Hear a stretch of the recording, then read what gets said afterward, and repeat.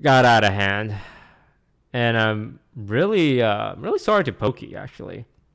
I mean, not for her being banned or the MCA strike, 'cause that was a risk everyone took, but more just a lot of people use this as a reason to kind of shit on her beyond the MCA. Like when I said, well, I didn't say it. When I said see you guys in a month, and people thought the ban length was a month long, and let's be honest, there's a good reason why they thought that. They said stuff like, well, it's because Pokey has boobs and Toast doesn't, and that, women suck dicks.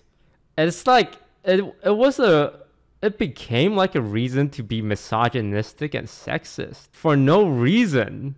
But when Pokey got banned and Miskiv didn't, none of these people were saying shit. So what I realized, this whole thing was just a reason for people who aren't fans of certain streamers to shit on them. There are valid criticisms, 100%, but the loudest one was just straight up hate.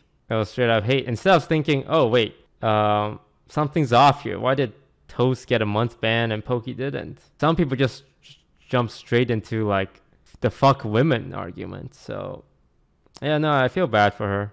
I'm really sorry she had to deal with that, because that was not my goal.